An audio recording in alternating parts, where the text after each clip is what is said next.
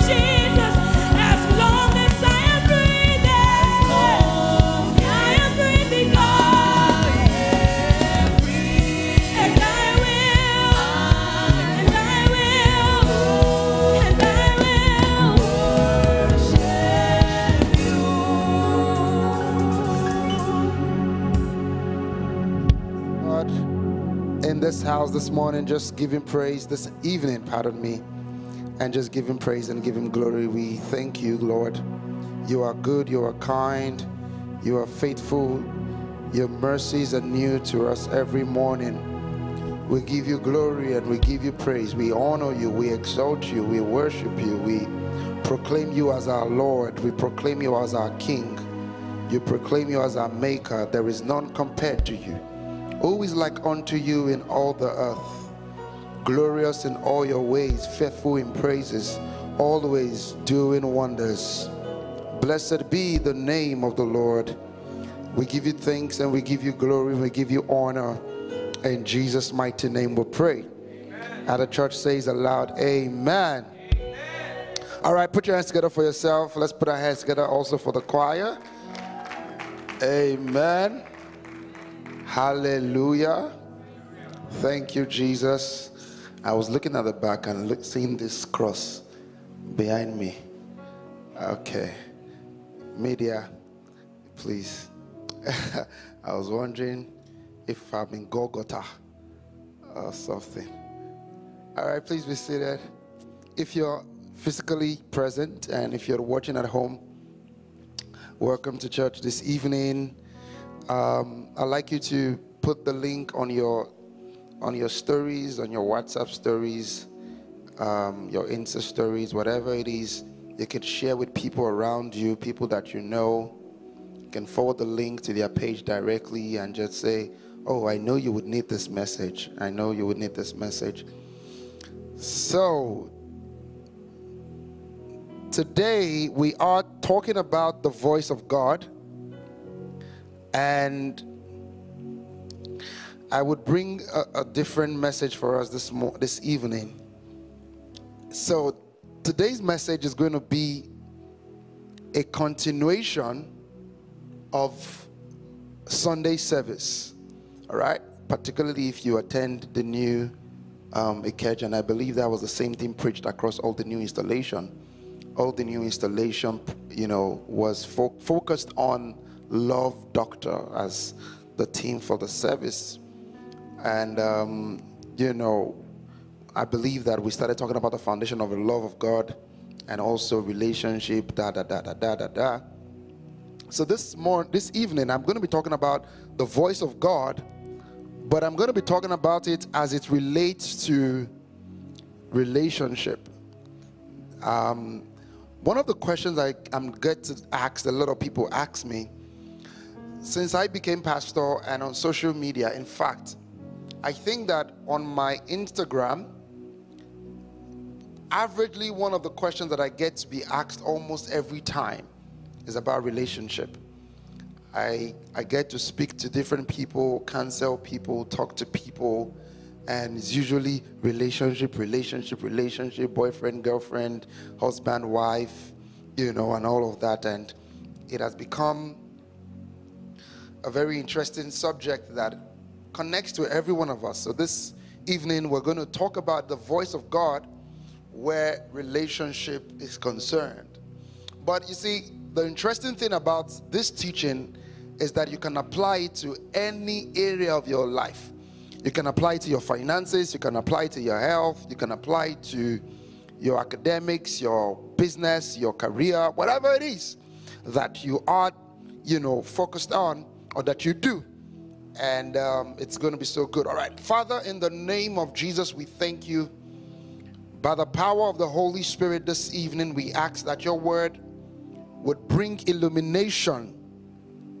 I decree in the name of Jesus that everyone under the sound of my voice would hear a clear whisper in their heart to know exactly what you would have them do in this season of their life. In the mighty name of Jesus Christ, we give you glory and we give you praise. In Jesus' mighty name we pray. Amen. In the life of every person, there are certain necessities in our lives. As a human being, there are certain things that is sort of like what we would call necessities. One of which is to eat. I believe that there are people, or I believe rather, there are not people who would go 1 year without eating. Yes, even though you're fasting, I believe that even after the fast, you would break your fast. So food is a necessity for everybody. It's very important that you eat. It's very important that you sleep. All right, those are necessities. All right, it's also very important that you drink water. Amen. I think that now, no, I don't want to play yet. Let me enter into the core of the message very well. But you see, there are many necessities, right? Sleeping is one of it. Bathing is one of it. I hope bathing is still one of the necessities in this generation, because there might be people who can go like 5 days and call it vibes. You know, all things are possible with this generation. But these things are necessities, right? And it means that there's going to be adverse effect in the life of a man or a woman, whatever it is, if you do not do these things. I mean, can you imagine you go 1 year or 1 month or 3 months, apart from if you're fasting, but 3 months without eating, you're going to have some adverse effects to that. If you go 6 months without drinking water, you expect certain things to happen to you. The same way, if you go 6 months without having your bath, you expect that people would walk away from you. All right? Or you go without using a perfume for at least, you know, people go without using perfume for 10 years now. But at least just, that word is word of wisdom for a guy watching tonight. The reason why she's not giving you attention is that the presence you are bringing is not palatable. So these necessities are very important because they help you to live a good life. They help you to enjoy life. It's the same way there are certain necessities spiritually as well. And one of those necessities, which is very important as a new creation, is to hear and understand the voice of God. The same way physically, if you do not participate in some of the necessities, it's going to have some adverse effect in your life. It's the same way studying the word, hearing the voice of God would have adverse effect in your life if you do not pay attention to it. And that's why it's very important. This evening, I'm going to be focusing very majorly on how to hear the voice of God. See, one of the questions I've been asked the most, and since Sunday, my phone has been buzzing. I had to select the responses I want to give. Instagram's, Twitter, Instagram, WhatsApp, people have been sending me messages. Oh, PS, that message, I have questions, don't worry. I know many people have questions they want to ask me. They enjoy the message, Thank you so much. I would answer some of them today. And if I cannot answer them today, I would continue tomorrow, on Sunday or next week, We have the whole month together to, learn and unlearn those things. But one of the questions I get to be asked most times is, how do I know that he's the one for me or she's the one for me? Or another question is, how do I hear the voice of God? Say, Pastor, I've prayed, I've fasted, but I didn't hear anything. I just didn't hear anything. And the one that, like the Gentiles will say, bust my head or bust my brain the most is when someone says that, I know that she's my wife. I mean, this person is about to get married to somebody else. And they are saying, I know. God told me she's my wife. That marriage will not work because she's still going to marry me. So let's understand how the voice of God works so that the voice of God is no longer monopolized by any sect. All right? And it's very interesting that we all have a good understanding of this voice and how it works, particularly where marriage and relationship is concerned. Glory be to God. All right, open your Bible with me and let me start with that. Open your Bible with me to Proverbs chapter 24 and verse 3. Proverbs, the book of Proverbs 24 and verse 3. This is a powerful scripture, and we're going to read it in all translation possible. We're going to read it in the King James Version. We're going to read it in the New Living Translation, and we're going to read it in the Amplified Version. All right, we're going to read verse 3 and verse 4. If you're watching online, welcome to church. And you can throw jabs at people that are currently watching with you online. So if I begin to shake tables like I would right now as I get into this message, you can throw some holy jabs at each other. All right, Proverbs chapter 24 and verse 3 says that through wisdom a house is built, and by understanding it is established. Next verse, verse 4. And by knowledge shall the chambers be filled with all precious and pleasant riches. Now open again to the New Living Translation. Thank you. Let's read together if you're at home. Don't forget, remember what I said to you on Tuesday. Every time during midweek service, make sure you have your writing material with you. Make sure you are writing a continuation of what you started to write on Sundays during your Sunday services. All right, Proverbs chapter 24 and verse 3, the NLT version says, a house is built by wisdom and becomes strong through good sense. It sounds like common sense. Then verse 4 says, through knowledge its rooms are filled with all sorts of precious riches and valuables. Now let's open to the Amplified Version. The Amplified Version says it this way: through skillful and godly wisdom is a house, a life, a home, a family built, and by understanding it is established on a sound and good foundation. Next verse, it then says, and by knowledge shall its chambers of every area be filled with all precious and pleasant riches. Glory to God. Now let's begin to break it down one after the other, particularly where marriage and relationship is concerned. One of the questions that I asked when I was on campus, and I find myself being asked the same question, is if God really told these two people to date, why did they break up? Or if God really told these two marriages, this person is filled with the Holy Spirit, this other guy and the girl filled with the Holy Spirit, they were probably leaders in the church, or they were probably whatever it is, very Jim Christian like we say. And the question we used to ask back then is, why did they break up? Didn't God say so? Or in marriages as well, why are they divorced? Why did they want to get a divorce? Didn't God tell them? And so there are many people, particularly atheists, who would then say to you, see, it's not important to hear the voice of God. Look at that marriage. And I mean, we live in a generation where we actually have too many, references right now. Too many people that you can point to, celebrities, famous people that you can actually point to and say, oh, but this person is a pastor, or this person is a man of God, or this person is very spiritual. Why then did the marriage fail? Or why then did the relationship didn't work?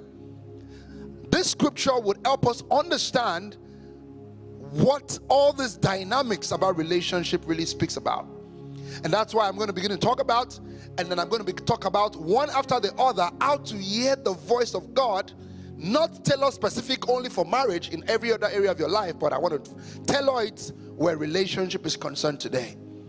When I was on campus, I'll share a little, I won't go into the details, but at some point I started getting worried, and I think it's also played a little role in my thought why I never really got into a relationship on campus.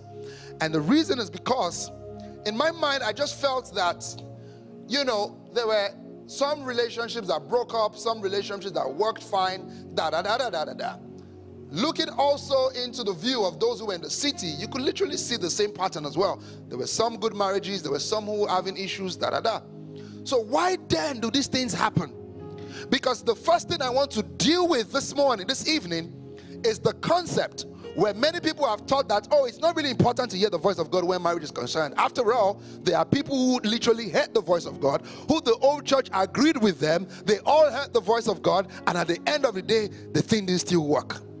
But if you look at what Solomon said in this scripture, a very wise man gave us insight as to why we have challenges where relationship is concerned. Now let's go back to the Amplified Version. It says, through skillful and godly wisdom a house is built, a family, a home, or a life built. Now, what is wisdom? Let's start with that. Wisdom is the spoken or the written word of God. That's wisdom. It means that whenever God speaks to you, he has spoken his wisdom to you. That is why when we pray in the Spirit, we pray the mysteries, the hidden wisdom of God. So when you pray in the Holy Spirit, when you pray in tongues, you are praying the wisdom of God, so that when the word of God comes to your own spirit, it is the wisdom of God. Now what the scripture is saying right there is that it's the wisdom of God that builds the house, it's the wisdom of God that builds the family, it's the wisdom of God that builds the life. So it is important that when you pray and you want to know God's will for you concerning a relationship, concerning a marriage, concerning somebody you are liking or somebody you want to marry, the moment God says yes to it, then at that moment that relationship is built. Now pause there for a minute. This is where we have the problem. Now, if you go to a house, maybe all these houses they are building everywhere in Bejuleki and all these places right now, and you enter into one of those houses and it's still in the carcass state. You know the carcass, which means it's not completed yet, it's just built, you can only see the foundation. And remember, when you go to a construction site, it's the most horrible place sometimes. You have to wear helmets, there's so many things going on. I mean, can you really go to a construction site and somebody says, come and pay 500 million for this place? If you see, when we are done building it, when we are done, it's going to be the best, like Buja Arab. You won't want to do it, because at that time what you are seeing doesn't meet what what they are showing you in pictures at the time. So a carcass is a framework of the building. The carcass gives the framework of the building, but for you to live inside that building, the building must be completed. That is why scripture says that through wisdom a house is built. So what that means is, the moment God says the word concerning that relationship, or God says go ahead and be a part or go on with that relationship, what has happened in that moment is that you have a building, you have a foundation, but it's almost like a carcass state. Knowing fully well that it's in that carcass state, every other thing would be filled in that carcass state. The painting comes on the carcass, the flooring comes on the carcass, the interior decoration comes on the carcass. Now if you go back to the next verse of scripture, it then says that by understanding it is established. Now stay with me, media, don't go either. Go back to verse 3. It says, by understanding it is established on a sound and good foundation. So it means that not only is wisdom the voice of God required in your relationship, which means that God speaks to you and that's fine. It means that you need to have understanding about one another in order for the foundation to be built. This is really where the problem lies. It's not that God hasn't spoken. The problem sometimes is God has spoken, the building is set, but the knowledge and the understanding is missing. And so what makes a home work, what makes a family work, what makes a relationship work is the combination of wisdom, understanding, and knowledge. It's a combination of wisdom, understanding, and knowledge. It is not only the wisdom of God. God has spoken, and then because God has spoken, it means that this relationship is going to work. No. When God speaks, what happens in that moment is that you then have the foundation, you then have the building, you then have, because it's upon that building every other thing will be added there.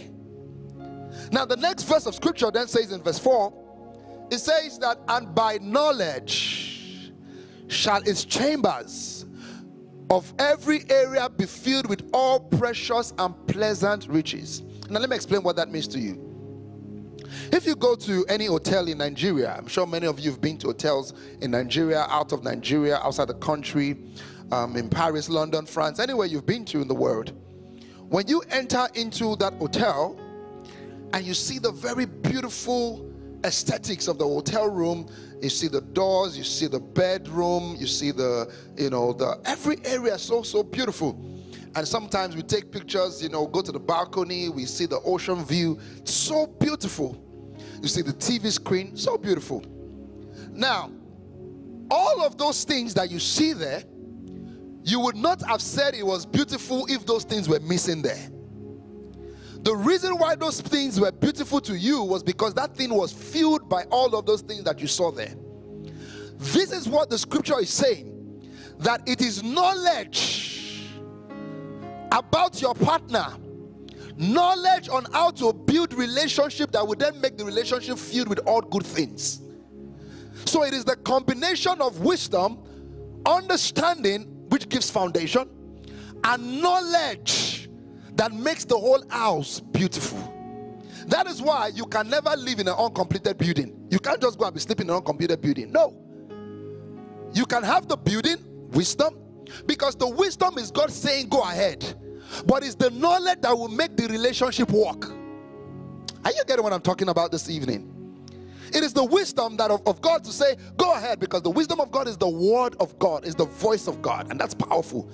Because without the voice of God, there is no building to be established. Remember I said to you that it's the voice of God that establishes the building. It's the voice of God that creates the framework, the carcass. But it's knowledge that makes the whole building now beautiful. Which means that you have a good, perfect knowledge about each other. And here's the thing about knowledge. Knowledge is not impacted upon. Knowledge is gotten. Wisdom can be spoken to into your heart. But when it comes to knowledge, knowledge must be gotten. This is the disparities between relationship. They have the wisdom of God, because God has said go ahead with that relationship, but they don't have the knowledge of what will make that relationship beautiful. I'll give you a very good example. My wife and I again, because I would always use my wife and I. I've not married any other person, you're right, so I don't know any other story. It's my wife and I again. A good example is this. My wife is very introverted. Left to her, she can stay in the room, she's okay. But for me, right, I'm not like that. I love people around me, I love to play and things like that. Now, if my wife and I have challenges, or maybe we are having issues, like that, most times, I'm someone, if you know me very well, I don't vex quickly, but when I vex for you, I vex and I move on. The moment I say it, I've moved on. In fact, I think that, especially people that I work with, I don't know how to get angry long. It's never been my thing. I just get angry, and then for 2 days, I'm still on the matter. Once I say it, I've moved on. Sometimes I even forget that I've said it. I've moved on. Like, next time I see you, I'm already shaking you. Hey, how far now? It just disappears off my mind. But my wife is a little bit different. Because of her personality, she internalizes things, she thinks through things. And so me, once I'm unhappy about something, I just say it, and then boom, I've moved on. And then the next moment, I'm back to the room, as I've said it and I've moved on, I'm back to the room and say, hey, babe, if you see what happened to me when I went out, and she's just looking at me. Because in her mind, see, don't let us have that conversation. Don't come and cover it. But for me, I've moved on. But no. So she's just looking at me. Babe, we need to talk about what you said earlier. I said, what did I say? Okay, let's talk about it now. Okay, I'm sorry. No, don't say you are sorry. What are you sorry about? So I say, I'm sorry. I'll meet you sometimes. I'll be wondering, what are you even sorry about now? But you see, what has made that work for us is because I have an understanding of her personality and who she is. That is knowledge. That cannot be impacted into you. Are you hearing what I'm saying to you? This is the problem. Because you see, if you have wisdom and you don't have knowledge, the relationship will still fail. if you have knowledge and God hasn't spoken that the relationships will stand, you are only painting a building that will collapse. That is why wisdom, understanding, knowledge must be combined together. Remember what that scripture says in the Amplified Version? It said it's through wisdom and knowledge that the house is built, a home, a life is built. This is very important. Very, very important. That is why if you look at the scripture, what is the first thing Solomon is saying for any home to be built? The first thing first is wisdom. What is wisdom? The voice of God. So wisdom is saying, Solomon is saying right here, that the first thing you need for any successful home, successful relationship, is what God has said first. Not knowledge. This is the problem sometimes. Many times we want to start from knowledge, understanding, and then wisdom. But you have to hear the go from God before you jump ahead and go and do it. Because why would you be building on something that God hasn't said you should build upon? This is really the problem sometimes. Many people are building on something God hasn't said you should build. Remember what the Bible says.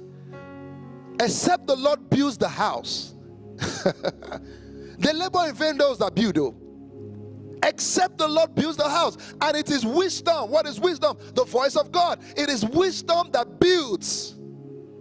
And that is why it's very important that we wait on God to hear the clear go from God before we enter into relationships, so that the moment God speaks about that relation for us to do it, then the word go is there already, and that building is built, even though it seems like in the carcass state, but it's built. It's already erected in the foundations. Glory be to God. Glory be to God. Glory be to God. Glory be to God. So one of the things I always tell, single people, and I'm going to talk about married people as well, is, let me tell you this. When you begin to like somebody, let me say this to you, because as a single person, I'm not single. As I was now single, these are the things I knew. The moment you are starting to like somebody and not the one you are lying to yourself. Many single people lie to themselves. I don't like him, I don't like him. But you are talking 2 hours. You don't like him. Let me tell you something. You see, the moment you give extra attention to somebody that you will naturally not give to other people, it's already a sign. You're already passing the message. You are either lying to yourself or you are lying to the person that you don't like, but it's a lie. You cannot want to not invest in something yet you're feeding the time of that thing. It's a lie. If you want to date somebody, stay there. It's not that one that you are window shopping. Today you are talking 3 hours with this person. Next tomorrow you are talking 3 hours to this person. Where are you investing your talking time? So the first thing you do, the moment you catch yourself that, wait, I'm already thinking about this brother. I'm already thinking about this brother. Or I'm already thinking about this sister. This thinking is getting too much. The moment you start catching yourself, let me tell you the first thing you should do. The first thing you should do is to start praying about that thing. I'm telling you the honest truth. You see, this is what happens a lot of times where, and when I say pray, I'm not talking about you just saying, Lord, should I marry him or not? That's not what I'm saying, because some people just jump the gun quickly. That's not what the first thing you should do. I want to give you practical steps on what you need to do when relationships are concerned. The moment you start feeling like, there is a potential or a possibility I can like this person, that moment begin to pray. Because see, I've seen scenarios. People have spoken to me before. I've spoken to young people who are about to get into a relationship. They were friends for 2 years. They didn't ask each other out, but they thought they were going to get married, but they didn't ask each other out. Now in the second year they went to pray. Now they are now realizing that God said they should not be friends, they should not be dating, they should just be friends. Now you have wasted both of you's lifetime. 2 years just gone. It's after 2 years you are now remembering that you need to go and pray, when the person that was supposed to date one of you each has said, this person already has somebody else. So before you start entering into let's go and pray, first start the prayer. I'm telling you the honest truth. Just, you see, and it's not praying of, because let me tell you this, sometimes it's not praying of God, is he the one or is she not the one? Sometimes it's a simple prayer of consecration. Single people, that consecration prayer must not be far from your lips. Spirit of God, I'm beginning to like this brother. And you must say the truth because God knows. You can't be lying that, oh, I don't really like him yet. I don't really like him yet. You are deceiving yourself. Say the truth. I'm beginning to like this guy. I'm beginning to like this lady. Holy Spirit, I consecrate myself. I trust you as my partner that you will lead me into all truth. And so I pray in the Spirit concerning every area of my life, particularly my relationship. And I decree in the name of Jesus, let there be alignment. Let my heart, if it is right for me, let there be a deeper connection. And let the Holy Spirit begin to reveal things to me where this relationship is concerned. In the name of Jesus. And just begin to pray. And just begin to pray. The moment you start to do that, you save yourself the stress of later finding out. After 3 years of friendship, the whole church has known that you guys are going to marry. Only for you to be coming back and say, Pastor, we just found out that God said. You can't tell me God said, though. You have to go and marry. Which one is God said? After 3 years, glory to God. But if God said, please don't do it. In fact, let me say this to you. Oh, not yet, but I'll get there. Thank you, Jesus. I pray for someone right now under the sound of my voice. You are free from that entanglement. Please play the keys higher for me. Kalamande kaparo sufalahaya. That soul tie. Ramantigap axi trabantes. Oh shayahaya. Kumbelife e panenus e kapandek opretigas. That soul tie that has kept you committed to a relationship that you know ought not to be anymore.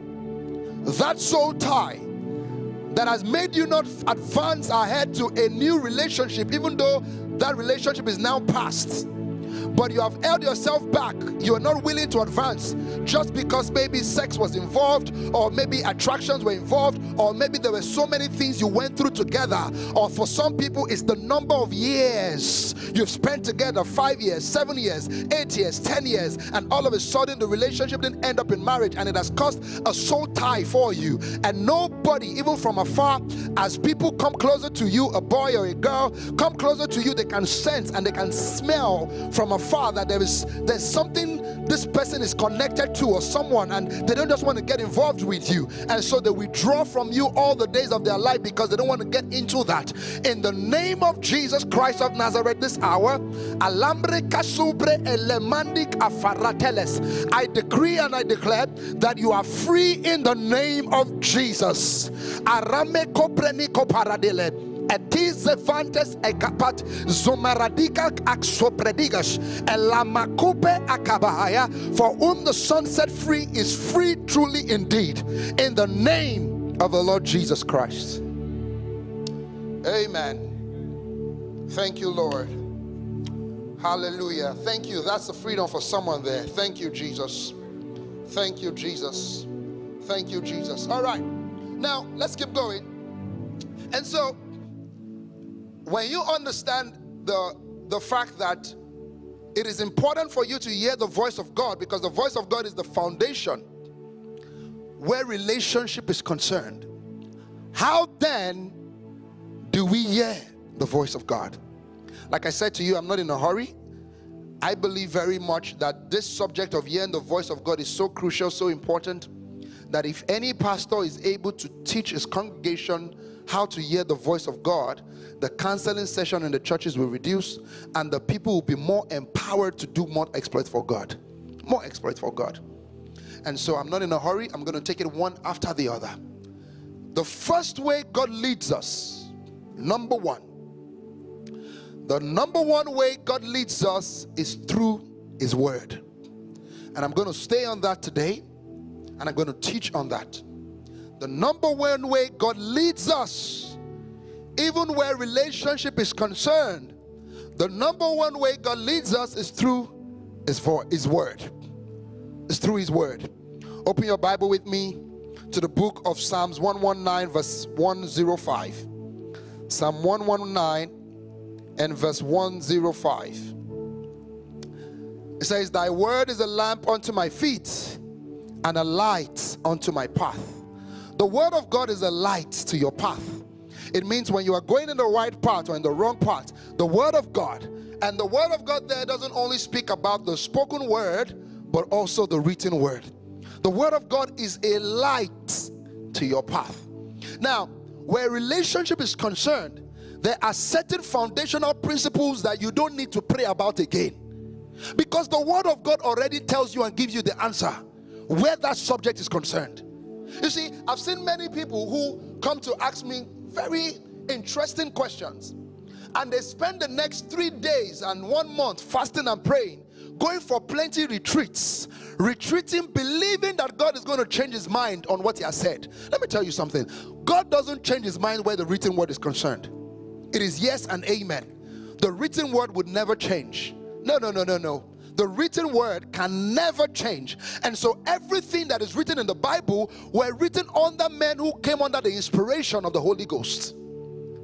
So there are certain things God had already designed for us as new creations, as believers, that we must understand. And where relationship is concerned, it is a prerequisite in selecting and choosing who you ought to marry. I've seen people who've come to me to say, sir, I want to marry this person, or I want to date this person, but he literally doesn't believe that God exists or Jesus is Lord. But I know that God told me to marry him. Now, you see people like that praying and believing that God can change the heart of those people. And they'll say, oh God has told me. And you see, you know the biggest problem in church and in the body of Christ? The biggest problem is the moment you say to a pastor or to somebody or people who are counseling you, God said, the case has closed. Because people now use God said as an emotional appeal to have their way. God said, God told me, God told me. Okay, if God told you, then go ahead. Because you see, I find that many people, when it comes to counseling, that bait of God said is what they quickly throw out. And you see, we cannot summon God to the earth to say, oh yeah, come now. Is it true you truly said? No. And so you have to allow people to do what they say that God said, and eventually we see if God said it or not. But there are things in his word that are already basic, they are foundation. You ought not need to pray about it again. Do not be unequally yoked with unbelievers. It is very clear. Who is an unbeliever? Is someone who doesn't believe that Jesus came to die and resurrected. Full stop. And scripture says, do not be unequally yoked with them. Can two walk together except they agree? Can two walk together except they agree? So there are certain things you should not even be thinking about. And let me tell you why many people have this pressure. PD, you know, I realize when I speak to a lot of people trying to get married or get into a relationship, one of the things that comes to my mind a lot is that people truly, the devil, this is so powerful and I want you to hear this. The devil has really sold something to people that they actually don't have options. It's a lie from the pit of hell that you don't have options.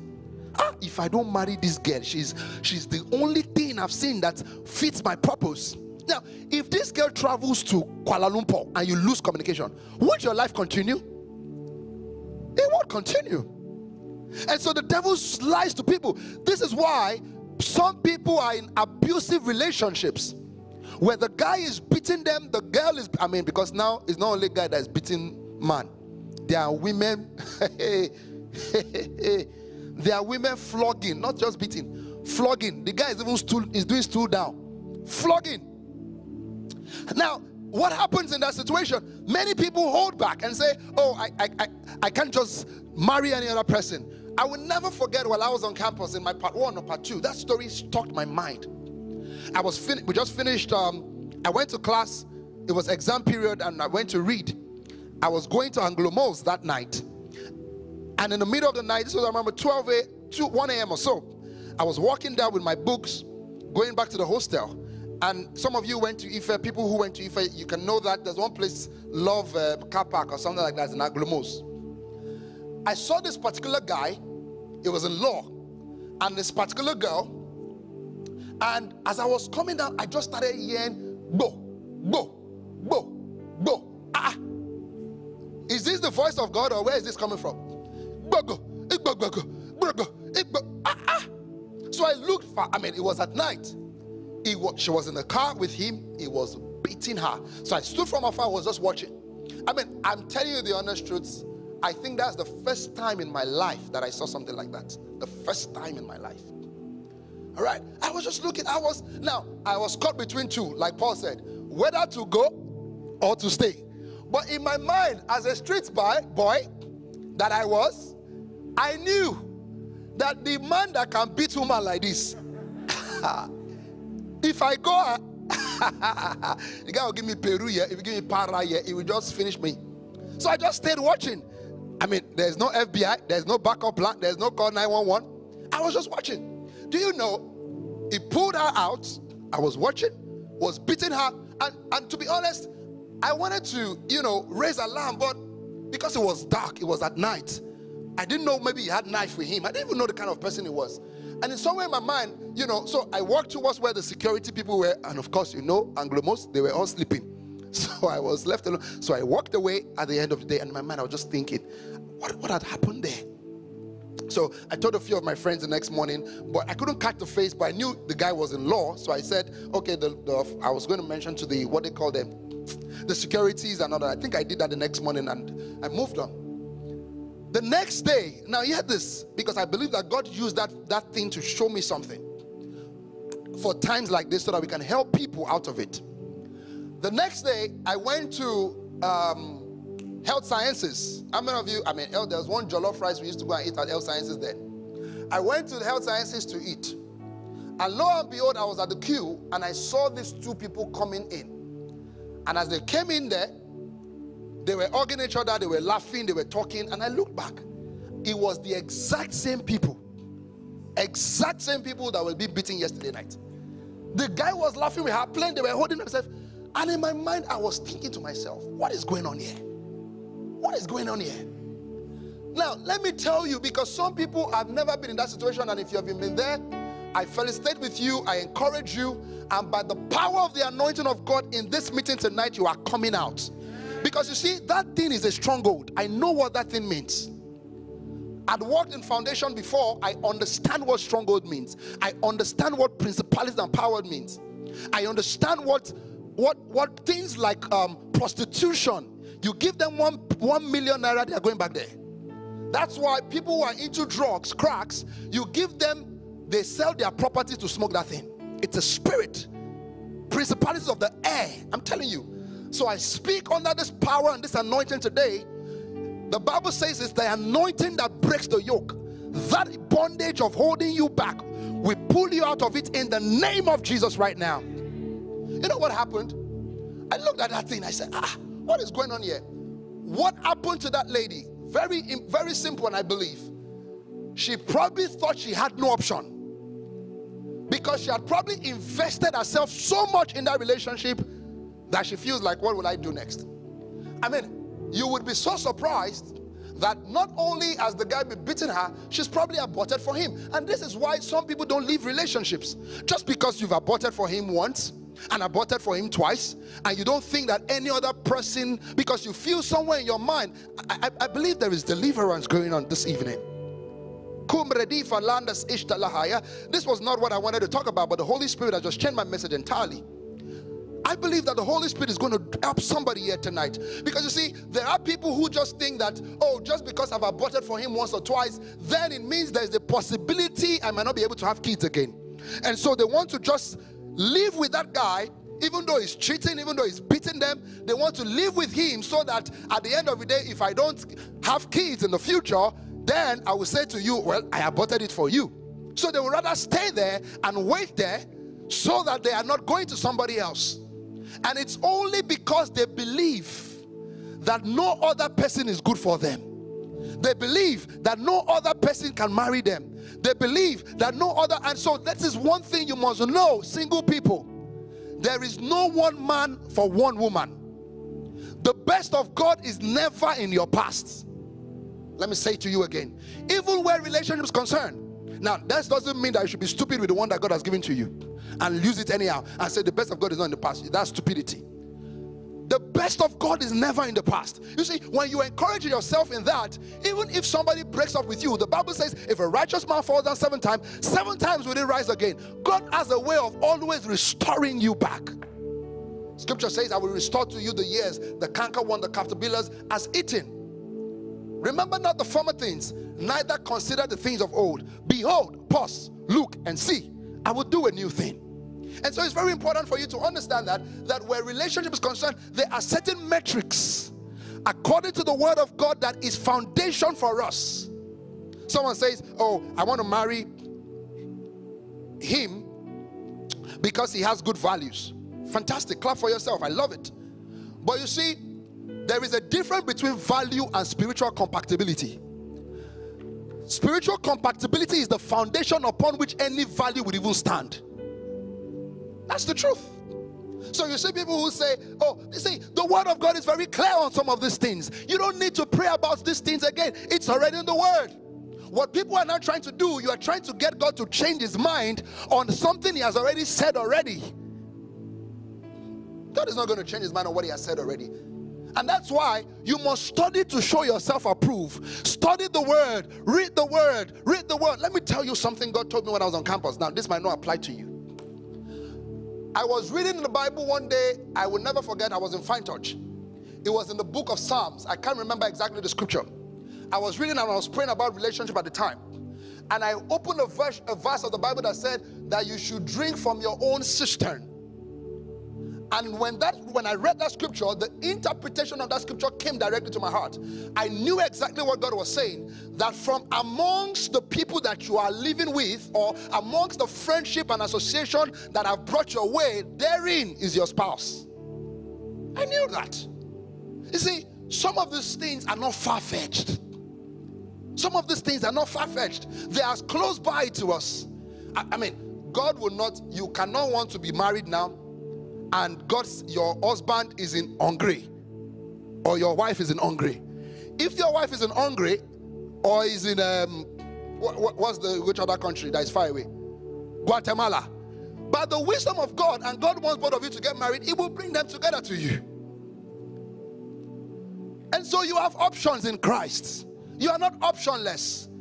And this is good for you to know that the foundations of the scriptures already point out to us certain things we should not just get involved with. Glory be to God.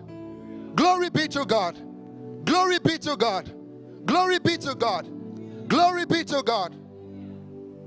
I've heard someone say, you know, he's a very good man, oh, even though he doesn't really love God, but he lies, but those things will still change. You see, it takes the Holy Spirit to change certain things. There are some things that it takes the Holy Spirit to change. And this is the problem. I know we've heard this a million times, but I want to join the million people that have said it a million times. Ladies and men, ladies and gentlemen, please, never marry somebody with a hope that you are going to change them. When you do that, you are only going to multiply what is already there. Nobody can be changed. Let me tell you something. There are certain things that cannot change. It's the Holy Spirit that can change certain things. Someone says that when I marry him, he's going to start attending church. If he has not started going to church while you are dating him, he's not going to go to church with you. Forget about it. If he doesn't honor pastors, if he doesn't honor people that God has sent ahead of you, he doesn't honor your mentors, if he doesn't honor your family, then don't think that one day he's just going to change and all of a sudden just going to start honoring everybody. You must be able to see the honorable personality that he is. The Bible says all of these things. It's clear. The indications are there. You see, when we know the word of God, there are so many things we'll stop praying about. I'm telling you the truth. There are so many things. The reason why you have been praying and it's like God hasn't, you know, one of the things I hear the most from people is that I've been praying and God hasn't spoken yet. I tell people this. If you have been praying long enough and God hasn't spoken to your hearing, which is your human spirit, is either of two things. Wait, or the answer is in the word. Please write it down. If you have been praying about a subject and you have not heard God say anything about it, the answer is either of two things. Wait, be patient, or The answer is in the Word. Go and read it in the Word. It's there waiting for you. So go to the Word. Know the foundations of God's Word there and stay there. Don't be swinging to the side of the pendulum. You know, see, you know who you should not be with. The Word of God says it clearly. The Word of God says it clearly. Let me tell you something. I've shared this story with you before. I knew where God was taking me to, and I knew the kind of life that I was going to live. When I was on campus, I think I've shared it here before, but I'll say it again. We had this show on campus, and it was very big. One day, we're trying to gather money for the show. You know, at that time, it was plenty money. So she wasn't my girlfriend there. She was still my friend. We're just in the same dance group. She just bought this BlackBerry, one popular BlackBerry like this. I will never forget it. And while we were all there, you know, people were giving, people were crazy giving. She took the BlackBerry, she removed a SIM card, and sold it as a seed.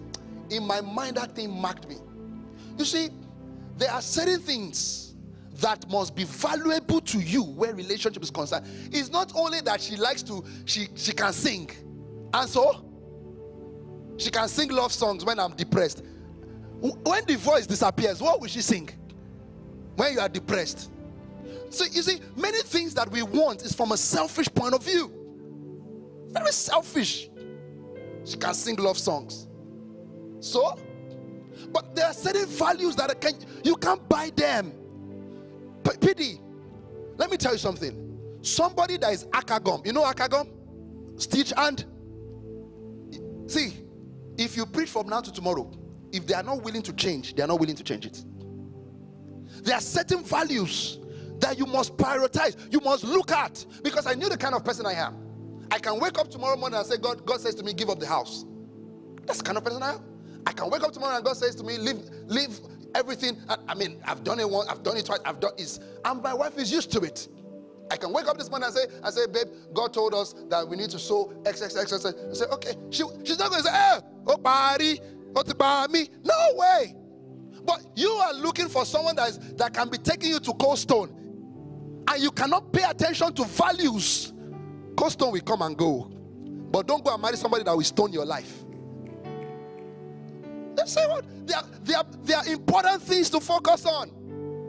And now, brothers, you to take them to Cold Stone. It's not every time kabaraka paragata. Take them to Cold Stone. At least stone them with ice cream small. But there are important things. And when I saw that image, it means that I will not have to convince my wife that I want to sow seeds. There are people, do you know, people have had divorce by that alone. Oh yes. Oh yes.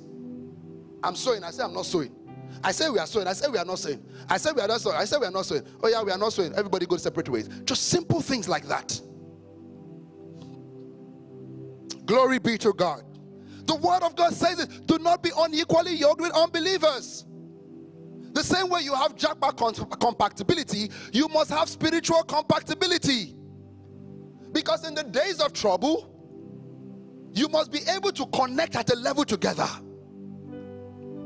You must be able to hear people that will say to you, remember what God told you. Can you remember what God told you? Can you remember?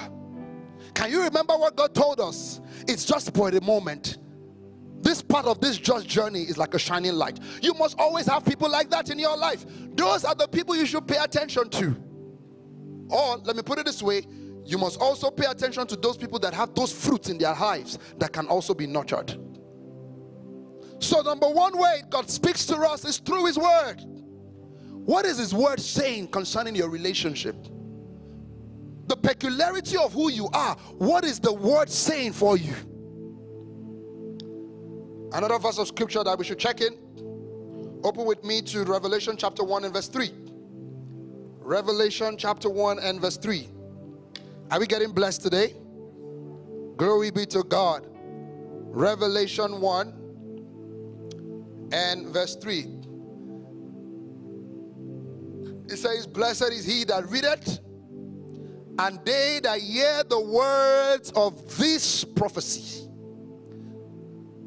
Blessed is he that readeth, and they that hear the words of this prophecy, and keep those things which were written therein, for the time is at hand.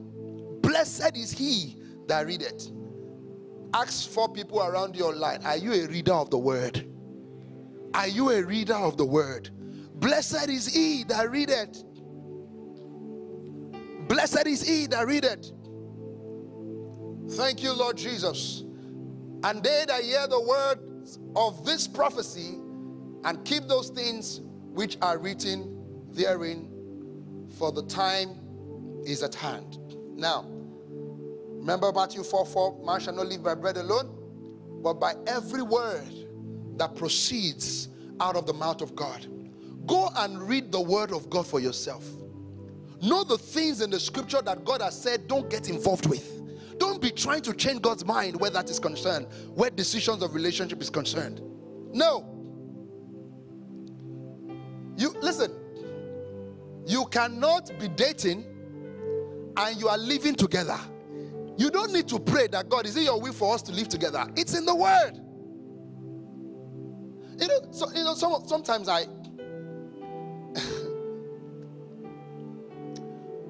think people overtrust themselves and they overrate themselves. Me, I don't overtrust myself. My trust is in God. I don't overrate myself. Because God will only give you temptation that you can handle. It's the one you can handle. So you see guys and girls really trusting that, is it not bad if we just lie and face the wall? Once we can lie and face the wall and put pillow. Pillow. Even your hand, you can't control. It's pillow you want to control. Your hand. Look at this generation. People are touching what is not ripe for them to eat. Stop plugging fruits. It's unripe fruits. And when you eat unripe fruits, what happens to your mouth? It gets sour. Glory to God. You say pillow, we put pillow. Listen, pillow. The opposite of pillow is pregnancy, you know. I'm just joking, but amen. Amen. If that has happened to you, remember there is therefore now no condemnation to them that were who are in Christ Jesus. All right. What teaching does is for us to, like David said, I taught on my ways and I turned and returned. All right. Teachings like this are not for condemnation. No, it's for us to look back and say, oh, okay, this is what I've missed it. And then move back. Standing in your righteousness foundation. Remember, that's the foundation. That's why we started talking about righteousness in the month of January. Glory be to God. But you see, don't tempt yourself. You cannot be dating somebody or be married and at the same time you are talking to other people. It's not right. So they are setting foundation. They are setting, what's that word? Jurisdictions or boundaries that you must have. Someone said to me that we will not be seeing each other where if people are not there. Now that's one of the ways we're going to keep boundaries. You know what I think for those who are in relationship, the best way to keep boundaries, in my opinion, is not because it's a lie. That one that you're saying you will not come to each other's house is a lie. It's a lie. It's a lie. Here we go. The same way we say there's cheats. When you are doing fit farm, you cheat. You say, it's the same way. One day say, for the past 1 week, we have not touched each other. Yeah, let's go. Then you go there. Have you noticed it's that week, that day? That's when rain will fall.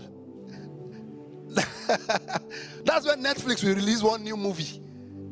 They're everywhere, it'll just be cold. And the guy will just be, PD. The guy will just be doing like this. When the guy starts pacing around, you know something's already burning within him. When he starts walking fast, he's already restless. Glory to God. So let me tell you how you keep boundaries. I think that one of the best things you can do for your relationship is to have somebody you trust that you can be accountable to. I'm telling you, somebody you trust that you can be accountable to. Your pastors, not your friends. No, pardon me. I take that back. You can trust some of your friends, but you must be able to be sure that that information would not be used against you on the judgment day of your issues with them. But talk to somebody and be open. You must be open enough that when it happens, you can go back and say, it don't happen. I don't tell you, it don't happen. You must be able to go back like that. People who can hold you and say, you cannot go there for the next 3 weeks. And you are okay. You see, let me tell you something. What you are ashamed about will eventually make you ashamed. I'm telling you. There's nothing to be ashamed about. Everyone has had these challenges before. We are all humans. We've all had challenges before. But some of the things that we are teaching is so that we cannot continue making some of the mistakes. We all look back and say, oh, if I had known better, would have done this better, would have done this better. Everybody have challenges. But there are things you just know and say, this one is a no-go area. It's a no-go area. I mean, there are people who married, I married my wife as a virgin, but they don't, some people get condemned by that and say, remember the foundation. I'm going somewhere that's saying that. So the foundation of what we are teaching this season is there is therefore now no condemnation to them who are in Christ Jesus. I don't care how many times you have aborted. I don't care how many times you have slept with somebody. I don't care how many times you are still sleeping. Right now, there is therefore now no condemnation to you. What you ought to do is go back, look back and say, grace has brought me out of this thing, and forget it. But what I'm trying to say to you is this, is that when you set certain boundaries, particularly when you have people that you are accountable to, it helps you hold you accountable and say, oh, don't do this, don't do this, don't do that. Glory be to God. Hallelujah. Thank you, Jesus. Now, let me close with this. How to hear the voice of God when you need to make a decision. Because people who have had Taye, Kende, Bolariwa, and Daniel, there's different options. And every option is looking at your attention.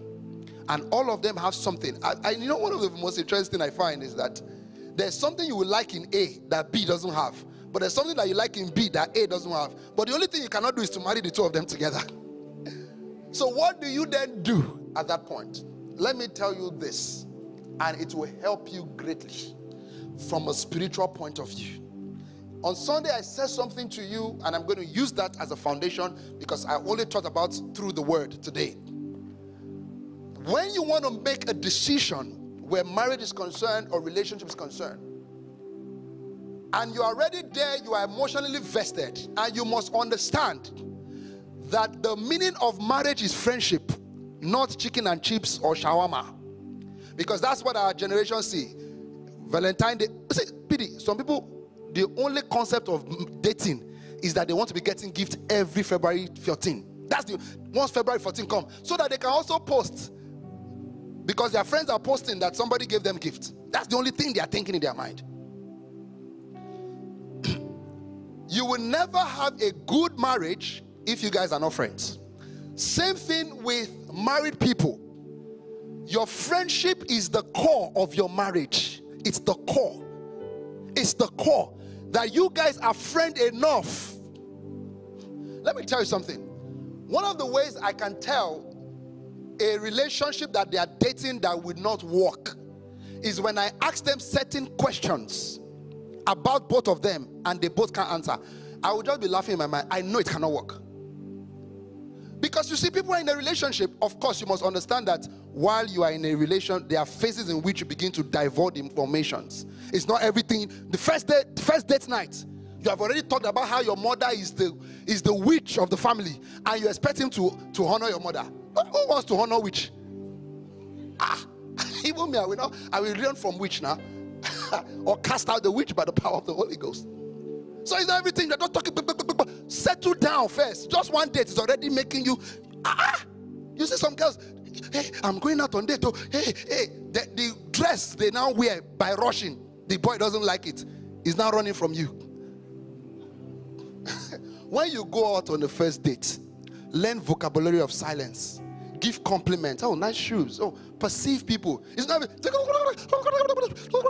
If you see this Lagos, they are just demons. And the brother is already thinking. Even when you are driving and Danfo wants to hit the brother's car, you are angry, but keep it. It's not that the brother is driving and Danfo will say, look at this. If not because I'm in this car, I would have come down and shot this guy. The brother already knows that this one is error. If I marry this one beats me straight. Just first day of dating, going out on drive. Say, you know, when we are going back now, I'll be the one to drive. Because I don't take nonsense from Lagos driver. The brother is already knowing. And a stupid brother will still continue with the relationship. Knowing fully well. Oh God. So many things to say. We'll continue on Sunday. But let me talk about what I was saying. When it comes to the decision to make, I always advise this, and I mean, it's scriptural. First and foremost, be friends with a person that you think you would like to date. You see what I said? Be friends with the person that you think you would like to date. Because when a guy sees a lady or a lady sees a guy, you already know in your mind if this one can work or not. So be friends with the person first. It's not the first time you see the person. You say, you know, God really told me about you 4 years ago while I was praying under the carpet. And I saw a yellow lady just Sarabahaya. I literally can see, and the guy is literally giving accurate words of wisdom. But do you know what you are doing? You are scaring that person. And what you are using the gifts of the Spirit to do is to intimidate. The gift of the Spirit is not to intimidate. It's for edification and comfort. It's not to intimidate people so that they can know that you are spiritual. Christian brothers, stop that thing. Let them perceive by themselves what God said. Look at what the Bible says about Paul. It says, when they perceive the grace upon my life, they extended right hand of fellowship. You are not the one to tell them that God told me I will marry you. Let them perceive grace. Let them perceive that this is one for me. And let them, did Adam say, you are my wife? And Eve said, no, you are not my wife. She knew by perception. Don't just be going and say, you know, when I got born again, God told me 4 things about my life. Number 1 is the wife I'm going to marry. Number 2, how many children I'm going to born. Number 5, what is your problem? If you come to me as the pastor, I will tell you not to marry that boy. Is a spiritual lack of covenant sense, boy. You see, you know what Jesus says? Oh, glory to God. He says, in this world, be as wise as a serpent, gentle as a dove. Learn how to be friends first. What does it mean to be friend? Be friendly. Give compliments. Oh, nice hair. Even if your hair is no fine. Nice. But for your mind, if it's no fine, but nice hair. You know when you compliment ladies now? Oh, you really? Give her one. Give her twice. Give her, and just talk about things. And that's why, Christian brothers, you must know about everything about from Copenhagen. Just, you don't even know Sadio Mane. You thought it's Ethiopia that won Nations Cup. You thought it's Ethiopia. Say, this Ethiopia team. Ethiopia, they are very good. Who won Nations Cup? Ethiopia, nah? You don't even know. Basic information in the space. The only person you know is Kenneth Copeland, Creflodola, and Jesse Duplantis. You cannot even have conversation. Just simple conversation. Simple conversations. You can't. You are too spiritual that you don't have social value. No social value. Just high in the spirit. High in the spirit. We have to calm you down with the Holy Ghost. Error, luami. Error. What is the problem? Have conversation. Be friendly. So that, see, go and read things up. Learn things. So that when conversations are going, you must be able to interact back. And ladies, you too, be sound. So when he gives you one, you give him 2 back. And then you people be talking. Once that is there and friendship is there, then go to God in prayer. Now, this is what you do. You quiet your emotions. Hear this very well. Oh. You quiet your emotions, because you see, the moment emotions get involved, forget what God has said. You are hearing yourself. Proven over and again. The moment emotion enter the thing, it's not God again, oh, it's you. Because if God is saying yes, you are saying no. And if God is saying no, you are saying yes. Our emotions is so strong, you know that? So strong. And so what you do is quiet your emotion. This is why I know that what some people do is they withdraw after they find that they are beginning to like the person. Sometimes it's okay. It doesn't make you look bad to say, I know we've been talking too much. It seems like we have a connection somewhere, but I would like to take some step back to review things. You can have conversations like that. It's old school. All this old school of let him just figure out that I want to find out. Let him find out that I'm trying to find out. Or sometimes have conversations. All right. Depending on kind of brother, or because there's some brother, the conversation will put more pressure. But again, you know. And so quiet your heart and take some step back and go to God in prayer. And let me tell you the prayer I'm talking about here. Join fasting and prayer. Because what fasting does is that it suppresses your will. I'm telling you the honest truth. Fasting suppresses your will. Take 2-3 days and go to God in prayer. Reduce the communications. Reduce it. Don't just be talking everywhere. Reduce it. Then go to God in prayer and begin to pray. Lord, I want to know what you are saying where this matter is concerned. There are two things that would happen. It's either God tells you, and when it means God tells you, it does not mean that you will hear a voice. Because I never heard a voice saying, Shola, talk about Becky. If I heard that voice, I will never marry her. Because God had never led me through that before. So when it comes to marriage, people want to be led in a way God has not led them before. You got a job, you applied. You just felt like applying for a job. And you applied for the job. And that was God's will for you. That's the way God has been leading you. All of a sudden, when it comes to marriage, you want God to lead you by Him speaking audibly to you. How? That's not how God leads people. God would most likely lead you in the way He has always led you before. Quiet your heart. When you quiet your heart, go to God in prayer and begin to pray. When you are praying, look out for three things. Look out for what the Spirit is saying in your heart. It's either a green light, which means go. The green light, you just begin to feel, I think I should continue this thing. I should pursue this thing further. And once you start feeling that signal of pursuing, it doesn't mean that's the moment you should go and ask her out. Because people have prematurely asked out somebody that they should have dated, but the person hadn't developed the will to go out with you yet, and you have asked her out and she said no, and that crapshoots everything. So the moment you start feeling the go is not then you should actually ask her out. The moment you start feeling the go, what you should do is build the relationship a little bit more. And once you know that the thing has got to a place where you have good foundation, then you can ask her out. And ladies, when they ask you out and you know that is the one, stop all this old school of let me go and pray about it. What's your problem? We will find another boy for him, another girl for him. I give you 1 week. Amen.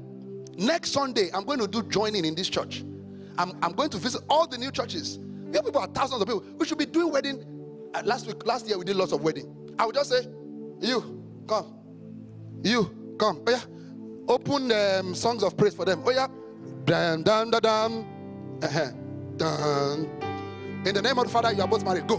Now, if you people don't take your time. Amen. And so when you quiet your heart, you receive that instruction from God. The next thing, you either get the green light or you get the yellow light. The yellow light, according to traffic, means slow down. Take it easy. When it means slow down, let me tell you something. Slow down sometimes doesn't mean cut off. Because that's where some people miss it. Once you hear slow down, you just feel cut off. Sometimes it doesn't mean cut off. Slow down sometimes just means take it easy. Too much information, calm down. No need for all of, calm down. Slow it down. You are chatting too much, reduce it. You are talking too much, reduce it. Spot things there. The last thing, because of time, that you would hear is red light. Red light is a no-no. Which means God is saying, don't go there. If you like your lifetime, and your family lifetime. Don't go there. People stay on red lights and pray over red lights for 1 year. And people disobey red lights. The moment you are disobeying red lights, you are saying to yourself, I can go the green light because I'm the owner of my own life, not God. The moment you do that, then you are left to yourself to see the fulfilling of the building, because it's the word of God that builds the house. It's the knowledge that fills you with all good things. I want to pray for every person under the sound of my voice, and every marriage under the sound of my voice. The desire to build the friendship God gave you both, let that desire be ignited in your hearts tonight. In the name of Jesus, let there be fresh wine in your marriages. In the name of Jesus. Listen, as simple as sometimes go and buy Scrabble, Ludo. Buy it in your house. Play together. Go on date night. Eat together. Just create that friendship. You know, talk on the phone, call each other, chat. Don't make it official. Don't have an official marriage. You are not in the bank. Hello, hi, morning, how are you? I'm fine. Have you eaten today? In marriage, oh. That's what we're doing when we're in secondary school. How are you? Have you eaten today? That's the relationship slang. In marriage, have you eaten today? What are you going to eat? Akamu. How many? 4. That's a barrack relationship. Barrack. But from today, you are delivered from every barrack-like relationship.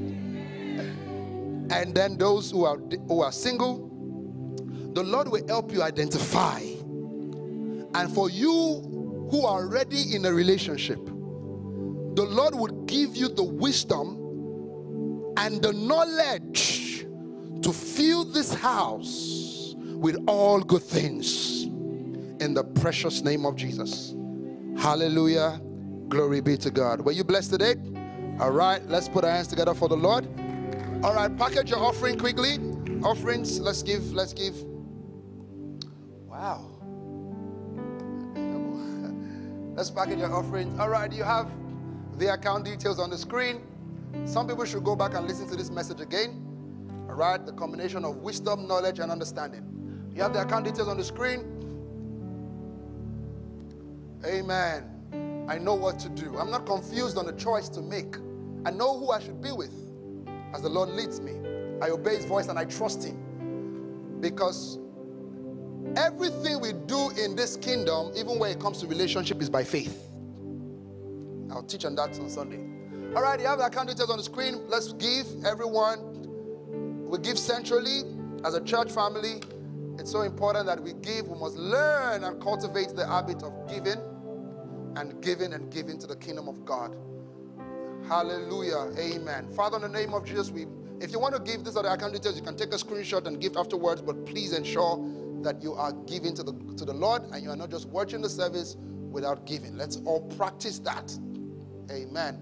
All right. Deacon Ele. Right. Who's the person? Deacon? All right. Pastor Dayton. Hallelujah. Can we appreciate our pastor? Wow. Can we just put some fire emojis and appreciate our pastor? Let's pray over our seats. Father, in the name of Jesus, as we have given and responded to your love towards us, we thank you today because we receive a blessing and there is a grace that rests upon us from this message. For the single one, there's grace to do. For the married, there's grace to do. For those who are not yet in the time to enter into a relationship, that grace will rest upon you in the name of Jesus. We thank you, Father. We are blessed beyond measure. We walk in abundance. You are able to make all grace to come to us in abundance so that we, having all things, we can have an abundance for every good work in the name of Jesus. Please, let's listen quickly to the following announcements. Next week, Sunday, I'm so excited. We are having Butterflies. We're having a stage production here in Ikeja. And if you're joining online, other the new churches, there will be services. But of course, in Ikeja, we're having Butterflies. If you're here, you never experienced the new production before, come expectant. Hallelujah. It's a gift that God has given us. Glory to God. And this Friday by 7 p.m. we're having Friday Night Live. We're going to be having some beautiful conversations. It's called the Breakfast Edition. Boboa can complete it online. Hallelujah. Glory to God. All right, this Sunday by 5 p.m. Butterflies is 9 a.m. at the Grandeur for those of us in Ikeja. And by 5 p.m. there will be a couples dinner. And those that are married, yes, married couples, not intending. Glory to God. Yes, we've excluded you, you know. By 5 p.m. we'll be having a couples dinner. We'll be passing a lot more information as we go on. Every single morning, so we help to develop a prayer habit. By 6 a.m. we pray with Dr. K. I'd like to encourage you to join in. There's a word for your day. There's a way to start your day. You're trying to build a prayer habit, or we just want to connect to the grace upon the house. It's important that we join Dr. K. It's on mixlr.com/King's Word Everywhere. You can just look for King's Word Everywhere on the MixLR by 6 a.m. every morning. Those going through struggles, you have challenges, issues that you want to solve, and you're looking for a community to walk with you through the process, addictions, you know, you want a community that can walk you through. There are counselors at the Room 707. You can follow them on Instagram at your Room 707. They're doing an amazing work, and you can just join in. Hallelujah. If you're intending to get married, you've been so stirred up by this message, and you want to make that step. Hallelujah. Glory to God. You can send an email to thehaven@wearethenew.org, and we can walk you through the processes for 6 months before you get married. We want to just walk you through this counsel. Remember, wisdom, the word of God. Knowledge is something that you acquire. Understanding is something that you acquire. Hallelujah. Glory to God. And of course, please follow us on social media at We Are The New Ikeja, or all the other The New churches, and We Are The New _global. That's the global The New handle. Hallelujah. Of course, please follow our pastor on Instagram at Okodugha Olushola. Glory be to God. If you were blessed, thank you for joining in.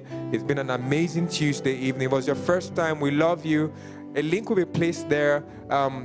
Just go to wearethenew.org/ I love this church. wearethenew.org/ I love this church. We'd like to reach you, know you, and just get to connect with you physically.